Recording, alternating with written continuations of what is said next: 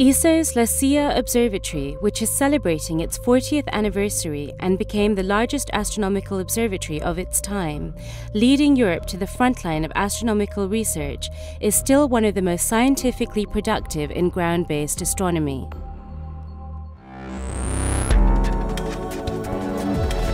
This is the ESOcast, cutting-edge science and life behind the scenes of ESO, the European Southern Observatory, exploring the universe's ultimate frontier with our host, Dr. J, aka Dr. Joe Liske. Hello and welcome to the ESOcast. In this episode, we're going to celebrate an anniversary.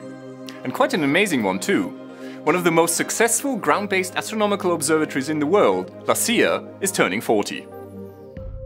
With about 300 refereed publications arising from the observatory per year, Silla remains at the forefront of astronomy. Silla has led to an enormous number of scientific discoveries, including several firsts. The HARP spectrograph is the world's foremost extrasolar planet hunter. It detected the system around Gliese 581, which contains what may be the first known rocky planet in a habitable zone outside the solar system. Several telescopes at Silla played a crucial role in linking gamma-ray bursts, the most energetic explosions in the universe since the Big Bang, with the explosions of massive stars. Since 1987, the ESO Silla Observatory has also played an important role in the study and follow-up of the nearest supernova SN 1987A. The Silla Observatory is located at the edge of the Atacama Desert in Chile, one of the driest and most isolated areas in the world. This location is virtually free from sources of polluting light, and like the Paranal Observatory, which houses the Very Large Telescope, it has one of the darkest night skies on the planet. At its heyday, Silla was home to no fewer than 15 telescopes, among them the first, and for a very long time the only telescope working in submillimetric waves, the 15-meter CEST in the southern hemisphere, which paved the way for APEX and ALMA, and the Schmidt telescope, which completed the first photographic mapping of the southern sky. The telescopes at Silla have also supported countless space missions, for example by obtaining the last images of comet Shoemaker-Levy 9 before it crashed into Jupiter.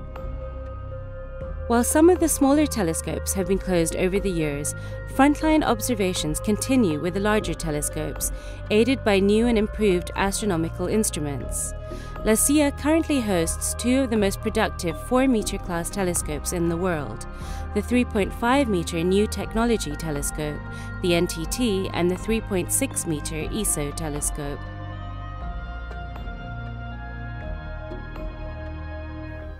The NTT really broke new ground for telescope engineering and design, hence the name. It was the first telescope in the world to have active optics installed. This is where you have a set of pistons attached to the back of the main mirror.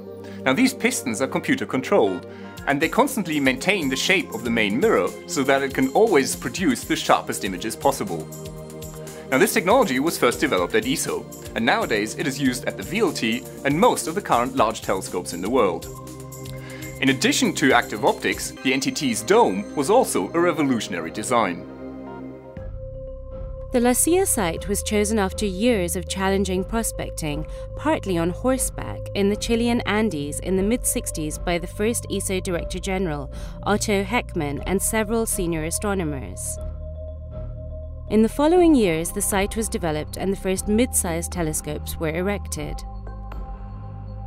Today, the Silla infrastructure is also used by many of the ESO member states for targeted projects, such as the Swiss 1.2-meter Euler telescope, the Rapid Eye Mount, and Taro gamma-ray burst chasers, as well as more common user facilities such as the 2.2-meter Max Planck and the 1.5-meter Danish telescopes.